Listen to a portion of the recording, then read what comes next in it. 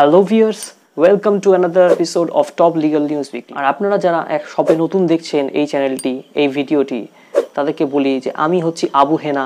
আপনারা দেখছেন আমার চ্যানেল অ্যাডভোকেটাস অর্ডিনারিয়াস। যদি এখনও সাবস্ক্রাইব করে না থাকেন তাহলে নিচে গিয়ে লাল সাবস্ক্রাইব বাটনটা ক্লিক করে নেবেন এবং অবশ্যই বেল নোটিফিকেশনটা অন করে নেবেন।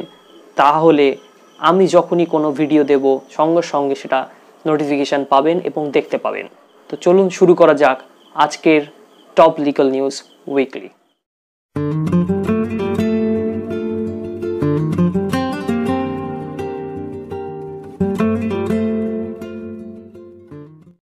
The Bar Council of Delhi has asked the Delhi High Court to direct the central and state government to ensure that no advocate is shunted out from the rented accommodation due to failure of payment of monthly rent due to the coronavirus lockdown.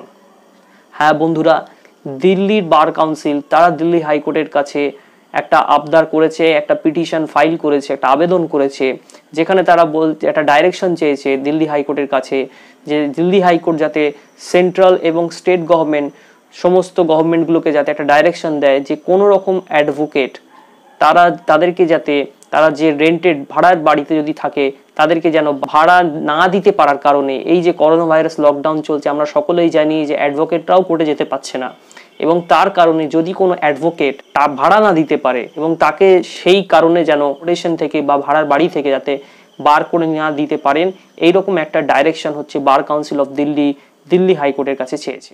The supreme court has directed the central government to ensure that migrant workers can get access to medical facilities and other basic necessities, and has also directed the center to ensure awareness of the coronavirus among the citizens. হ্যাঁ বন্ধুরা, যেসব migrant worker যেটা আমরা currently দেখছিলাম যে দিল্লি থেকে তারা হচ্ছে বিভিন্ন জায়গায় মানে লাখে লাখে লোক বিভিন্ন জায়গায় যাচ্ছিল, তাদেরকে এখন আপাতত আটকানো হয়েছে আমরা সকলেই জানি। সুপ্রিম কোর্ট নিজে থেকে সেন্ট্রাল গভর্নমেন্টকে ডাইরেকশন দিয়েছে যে এই সব মাইগ্রেন্ট ওয়ার্কার যারা আছে, পরযায়ী শ্রমিক যারা, তাদের হচ্ছে বেসিক নেসেসিটিস মানে জীবন ধারণ করানোর জন্য যেসব বেসিক জিনিসগুলো দরকার, ফুড, ক্লদিং অ্যান্ড শেল্টার, এবং তার সঙ্গে মেডিকেল ফেসিলিটিস, ওষুধের যেসব ব্যবস্থা দরকার সেইগুলো যাতে এনশিওর করা হয়, এবং করোনা ভাইরাস সম্বন্ধে প্রত্যেকটা নাগরিককে যাতে সচেতন করা যায় সেই বিষয়ে বিশেষ করে খেয়াল দিতে বলেছে supreme court.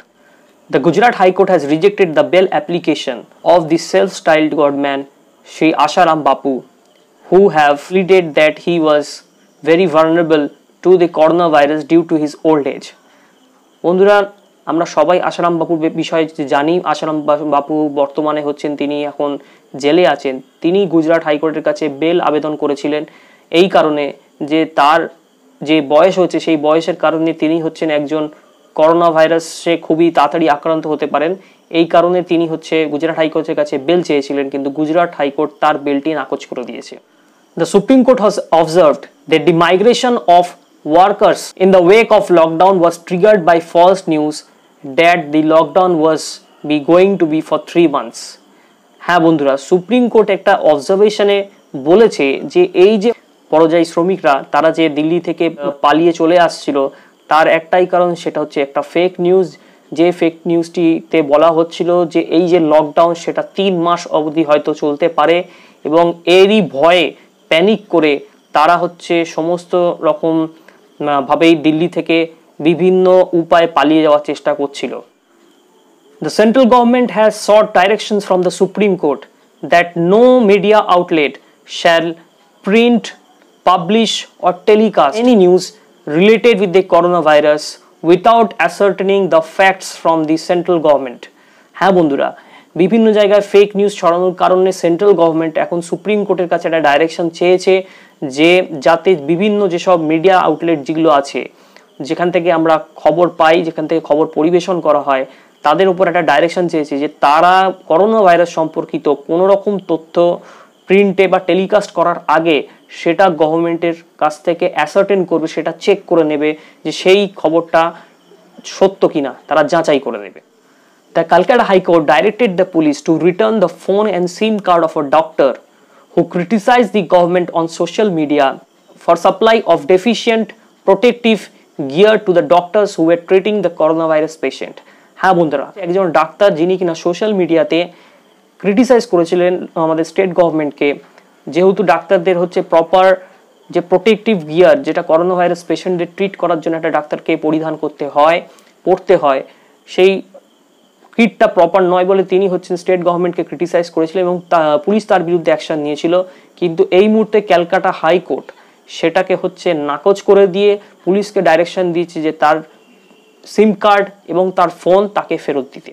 The Delhi high court has held that the minors can also donate organs in necessary circumstances and there is no complete prohibition. হ্যাঁ বন্ধুরা, দিল্লি হাইকোর্ট পরিষ্কারভাবে বলেছে যে একজন মাইনর যে কিনা হচ্ছে 18 বছরের কম, যার নিজের অর্গান সে দিতে পারে, কিছু কিছু এক্সেপশনাল সার্কামস্ট্যান্সেস যেখানে খুবই দরকার হচ্ছে এই অর্গানটাকে দেওয়া, সেরকম ক্ষেত্রে মাইনর তার অর্গানটা ডোনেট করতে পারে এবং তার সেই গ্রাউন্ডে কোনো রকম প্রহিবিশন কমপ্লিটলি করা যায় না। A plea has been filed in the Supreme Court seeking restoration of 4G connection in Jammu and Kashmir in the wake of the coronavirus. হ্যাঁ বন্ধুরা, একটা জনস্বার্থ মামলা সুপ্রিম কোর্টে ফাইল হয়েছে, যেখানে আবেদন করা হয়েছে জম্মু অ্যান্ড কাশ্মীরে, যেখানে এখন ওখানেও করোনা ভাইরাস যেখানে ছড়িয়ে গেছে, সেখানে হচ্ছে 4G কানেকশনটা খুবই দরকার।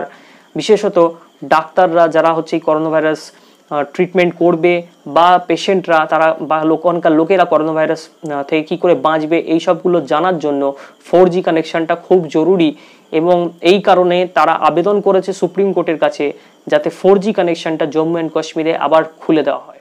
The International Council of Jurists have filed complaints against China in the United Nations Human Rights Council for committing grave crimes against humanity in the form of the coronavirus pandemic. হ্যাঁ বন্ধুরা, international council of jurist তারা চীনের বিরুদ্ধে complain করেছে। তারা বলেছে চীন হচ্ছে একটা মারাত্মক অফেন্স করেছে হিউম্যানিটির এগেনস্টে, মানবতার বিরুদ্ধে এই করোনা ভাইরাস প্যান্ডেমিকটা চারিদিকে ছড়িয়ে।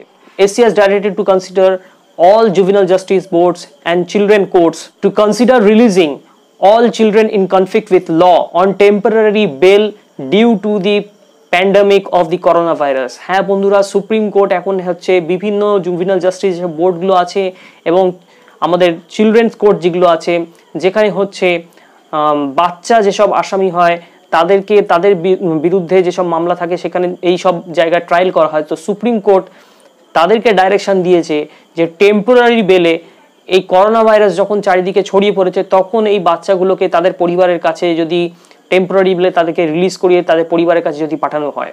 তো বন্ধুরা, আজকের মতো টপ লিগাল নিউজ উইকলি এখানেই শেষ করছি। সকলেই সুস্থ থাকবেন, আমরা সকলেই টেনশনে আছি করোনা ভাইরাসকে নিয়ে। সকলে সাবধান থাকবেন, সোশ্যাল ডিস্টেন্সিং সামাজিক দূরত্ব মেনটেন করবেন এবং world health organisation, central government এবং স্টেট গভর্নমেন্ট যা যা নিয়মাবলী বলেছে জীবনযাপন করার, দয়া করে সেগুলো ফলো করবেন। আসুন আমরা সকলে একে অপরকে বাঁচাই, আমাদের ভারতবর্ষ আমাদের দেশকে বাঁচাই। ধন্যবাদ। If you have liked this video, please hit the like button, share it among your friends, comment on it, and please subscribe the channel on YouTube.